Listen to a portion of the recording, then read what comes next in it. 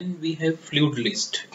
Fluid list is another important document. It is an input document for piping for the preparation of PMS. So to start developing PMS, the first document is fluid list. Data in fluid list is filled in by process discipline except the following. It consists of following items. If you see this table in between is having all the information which a fluid list is containing.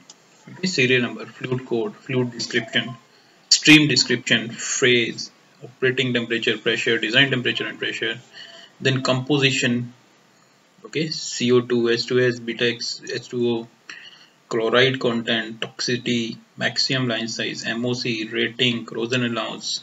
All these things are mentioned in the fluid list. So this is the first input for PMS development.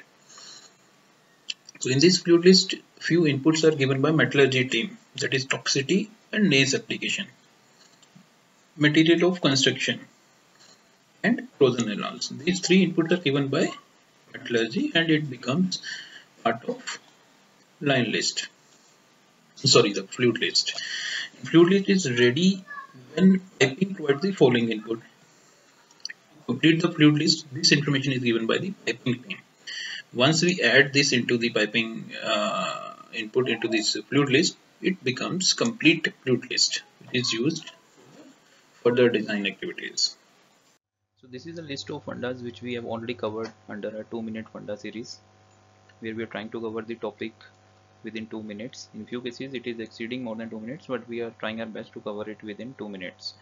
Okay, we have recently started this series under the same oil and gas funda knowledge sharing platform.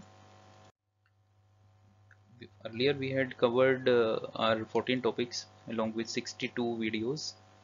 Okay, now we have covered we have started this series 2-minute funda and we have added more than 100 videos here. So into altogether we have more than 200 videos now.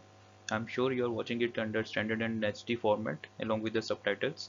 Many more are on the way, so stay tuned. I'm sure you are enjoying the videos. So see you in the next part.